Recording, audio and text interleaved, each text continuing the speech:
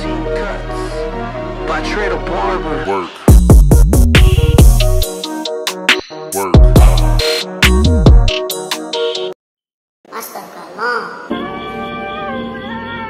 Once you got your kids strapped in, you want to decide what kind of haircut you want to go with. So today we're going to keep it really simple. I know at home you guys don't have the tools that I have, might not have the guards that I have. Do a basic cut. First, I need you to oil your clippers. You don't want it to yank hair out of your kid's scalp. It's going to hurt and that's going to suck. So we're starting with the number 2 guard. Right here is where I'm going to create my guideline. Don't want to push it too high up.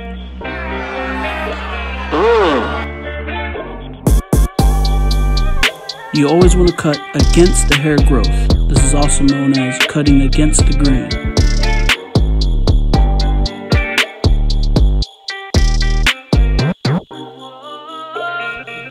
This is the guideline I created with my number 2 guard. Always keep the clipper flat against his head. You never want to stab. These can make you bleed if you're not paying attention. Parents, I advise you to hold the top of his head just to have some control if he's going to be moving or he's going to be fidgeting. That way if he moves, you're ready, you can pull away and you can redirect his head.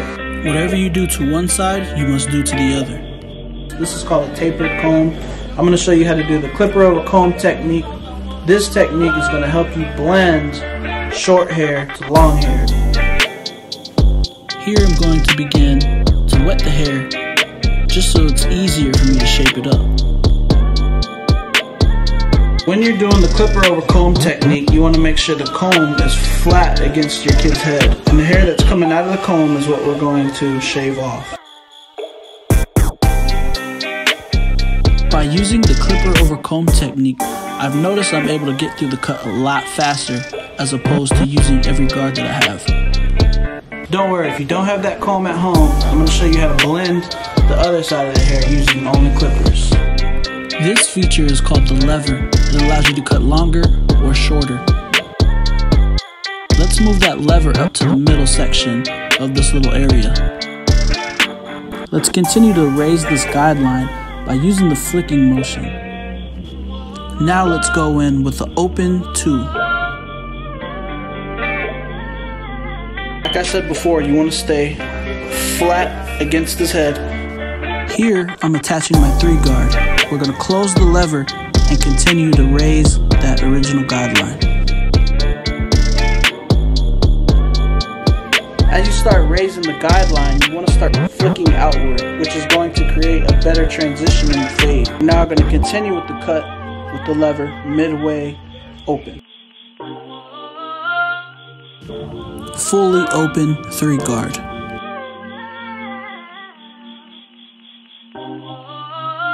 Here I'm attaching my 4 guard and I'm going to close the lever and continue to raise the guideline.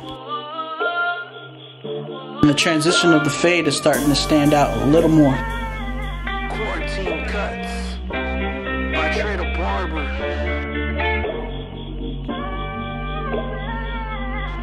Now to the good stuff. I'm creating a bald guideline to start my taper. When I start my fade, I usually use the flicking technique to achieve the perfect blend. I'm going to start my fade with no guard on my clipper, with the lever all the way closed. As you can see, I am barely touching the original guideline. Now I am sliding the lever just halfway to begin my next part of the blend.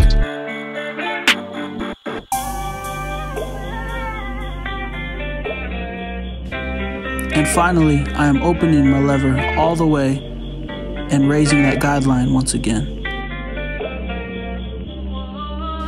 You will repeat these steps with every guard that you use. Now this is my half guard. This is what I call the polisher. I use this guard to polish out my fades.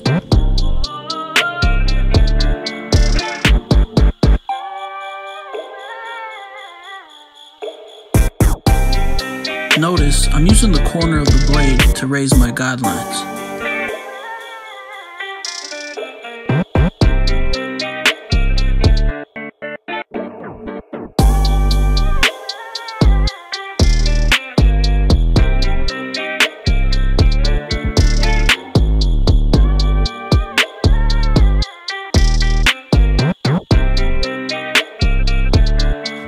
Now I am attaching my one guard, beginning the next phase of my fade.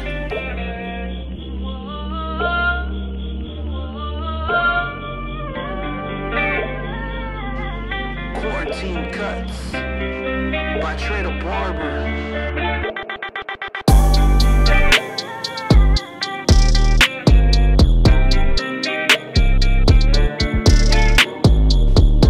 I am now dropping my lever fully open to start polishing the fade.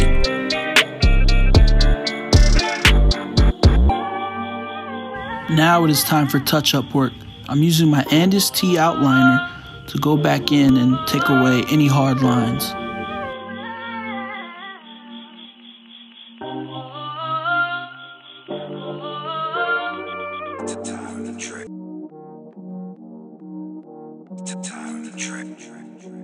I now begin to create my guideline for the taper on the back of the neck. Work.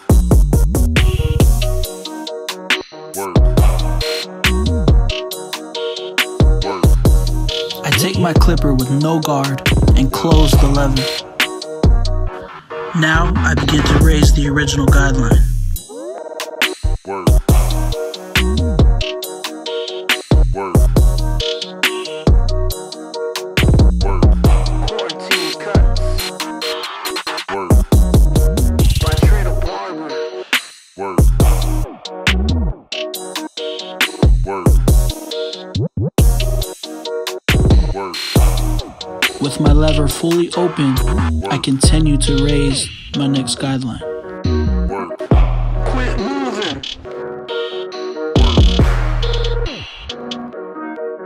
Work. Work. Quarantine Cuts Work. by Barber. Work. Work. I clip on my half guard, close the lever fully. I go back in and continue to raise my guideline. Work. Work.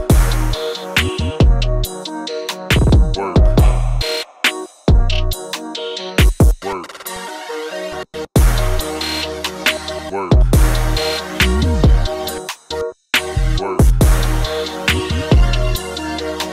Work. Work. With my lever fully open, I continue to raise my guideline. Work. Work. Work.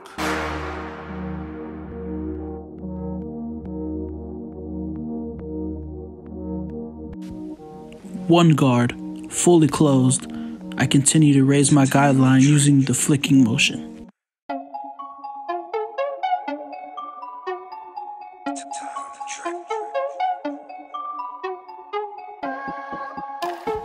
I'm also starting to blend in a U shape. Notice how I'm tilting the clipper on the sides of the neck. It's okay if there's dark spots on the blend. You can save that for later when you go back in for touch-up work.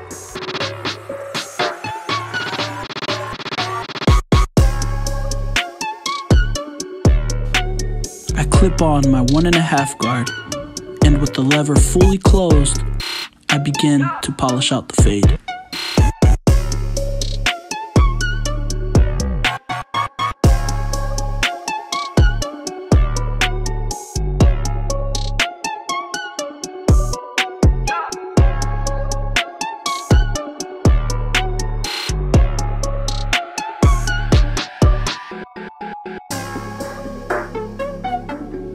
I'm noticing the darker spots in the corners of the neck and on the very bottom where my original guideline was set.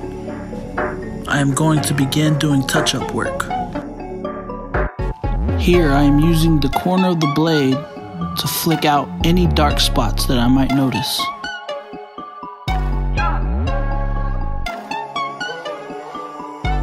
Quarantine Cuts by Barber.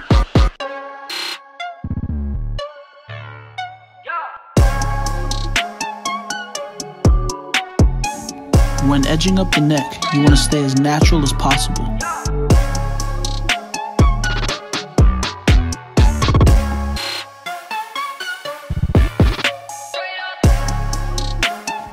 careful when edging over the ear.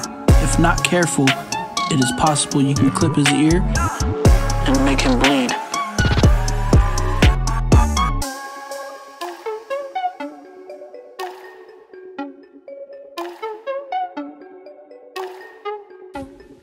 Now I'm going to shape up his arc just a little bit, staying natural with his hairline.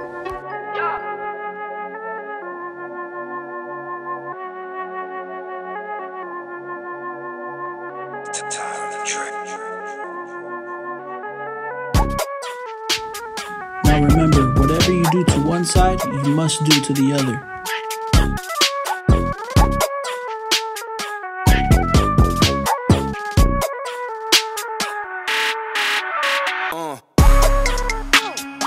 We've decided to stay natural on the front of his hairline, so I'm going to lift the bangs and I'm going to lightly edge the box of his shape up.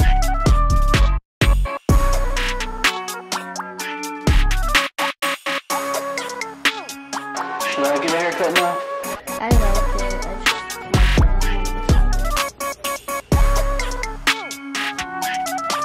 I hope you guys learned something watching this video.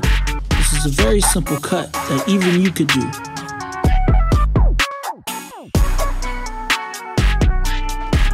Quarantine cuts by Barber. Let's go.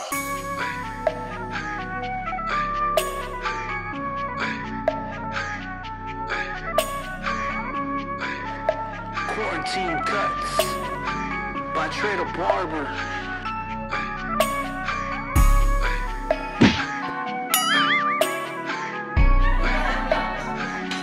Let's go. Quarantine cuts by Barber.